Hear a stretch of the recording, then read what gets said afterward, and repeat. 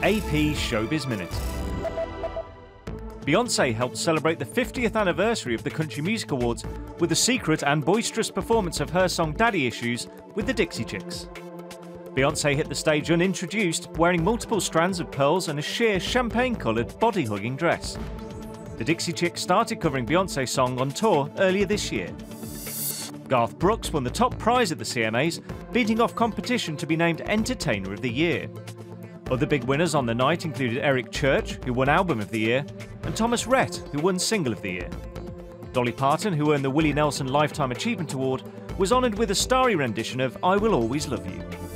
Forbes magazine has named Taylor Swift as the highest paid woman in music.